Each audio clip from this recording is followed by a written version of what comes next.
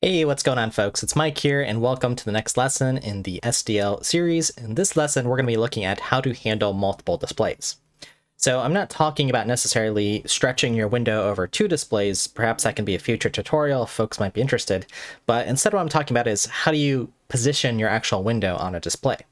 And the reason you might want to do this is because you might have multiple displays that you want to show in a configuration menu in whatever multimedia or game app that you're building in SDL. So with that said, let's go ahead and take a look at the code so we can understand what's going on here. So what I've got here is a sample that I've actually already written, because it's more interesting to just probably see the different functions that we need to look at here. But how I learned about this is from the SDL2 API. You can go to the category and look at display and window management. And if we go ahead and look through here, we're going to find all sorts of commands that are interesting for manipulating the window and just figuring out a little bit about our display. In fact, you can even find out some detailed information like the number of drivers you have, for instance, which could be useful for debug output. So let's go ahead and do a quick code review of what I've got here. The sample, of course, is in the repository if you need it, and see what we're doing. Now, I'm going to compile this on Linux here. As you know, that's my main working system, but if you'd like to see previous lessons in the series on how to do Windows and Mac, feel free to check that out. So what I've got here is first creating the actual window, then making sure that we have video available, again, since we're going to create a video device, or rather a window that displays something from our video card and accesses all the graphics functions. Here's the actual creation of that window, and here's the new stuff here. So first and foremost, we want to figure out how many video displays do we have here. So let's just go ahead and do a search here, SDL get num video displays. And well, we're going to have hopefully at least one display available if you have a monitor. And again, that could be useful if you're trying to deploy your application on some system that doesn't have a monitor. For example, if you're trying to automate testing or do various things because you're running your game or multimedia application on a server with some integration tests. Anyways, there's a lot of different reasons why you might want to know this information. So that's where we have to start off from. And then the next thing that I'm going to do is store in a data structure the display dimensions of each of our displays that we find. So on my demo today, I have two displays, which I'll show you briefly, and I want to be able to store those. Information about this regarding the width and the height of those displays. And then I can use that information to intelligently position my window somewhere, perhaps in the center of the screen or wherever you might like to do it. So there's a handy function here, SDL get display bounds. Let's go ahead and just take a look at this here.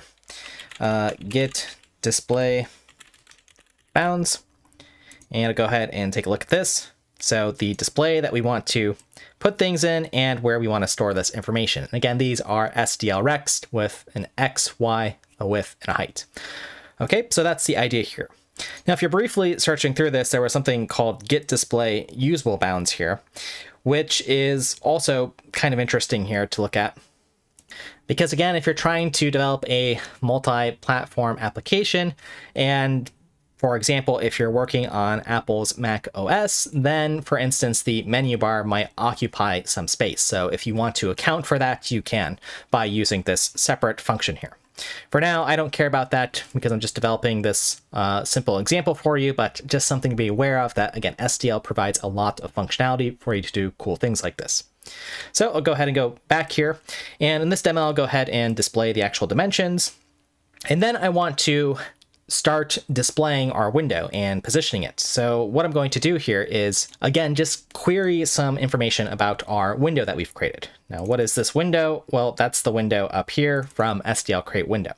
And I can get some information about the window handle or the ID here. So again, let's just take a look at that. Get window ID. And this is just going to be some integer that you can uniquely identify a window in case you have multiple displays and have called SDL create window multiple times. That's what you'd have here. And then you'd figure out which display is my window currently on with get window display index. So get window display index, again, right here. So we can figure out, okay, is it on my display here or another one?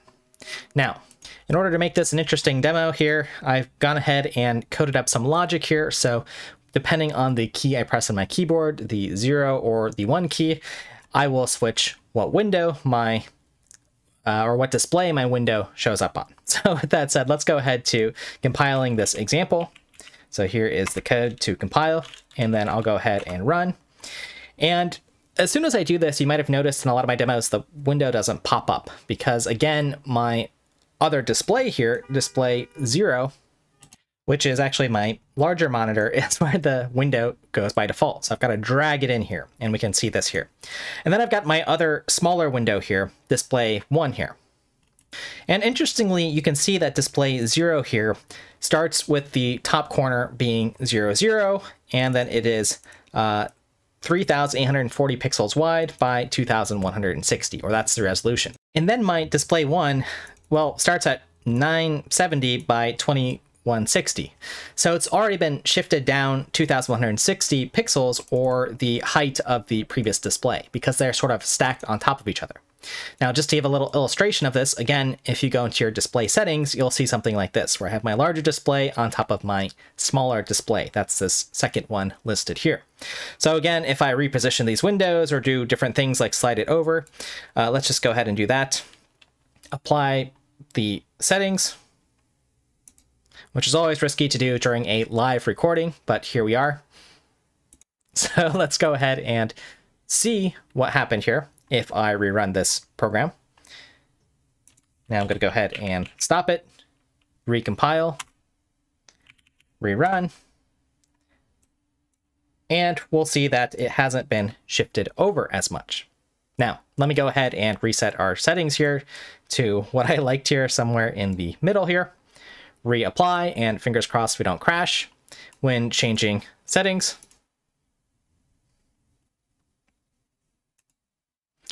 And we're back in action here. So let me go ahead and just shut that down one more time. And again, you can see or understand what's going on there. Now, let me recompile, rerun here, and now actually do the interesting part of the demo, or at least what I feel is interesting, where I'm going to take this window and I'm going to press the 0 key. Now, you won't be able to see my window because it disappeared. So give me one moment here to change my actual display of what I'm recording here. And if I choose my other monitor, you'll see, well, here's the window here on some other display here where I've got everything set up. And then I'm going to go ahead and hit the 1 key, which will move this window here. So if I select it, press 1, and then change my display here, we'll see that it is appropriately positioned here on the display dimensions here, always going on the top left corner here. Now, again, I could center this or maybe do some tricks or whatever I wanted, but that's just how it works here. So let me go ahead and close this down and then take a final look at this documentation. So this demo today is about just understanding how you can display your window in different windows if you have multiple displays, how you might want to build some configuration. But there's a lot of other neat things that you can query, such as the brightness, the gamma values, and these are all things that you could also set, the window title, and so on, or whatever various attributes that you'd want to do. SDL has a very rich API for doing this, and I think that's what makes it a very useful library because it gives you that low-level control. Do most folks need to use this? Probably not until you get to a configuration stage for your game or multimedia application where you'd want to set those configuration options. So folks, with that said, I hope this was an interesting video on a topic you might not have known about using SDL2, but an important one to know that these features exist.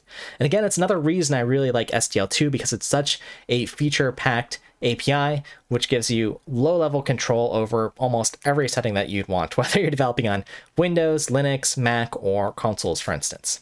So with that said, folks, I'm going to go ahead and wrap it up here. I hope you're enjoying the series. I hope you're subscribed so you can catch all the next SDL2 or other lessons on my channel. Thanks for your time, and we'll see you very soon.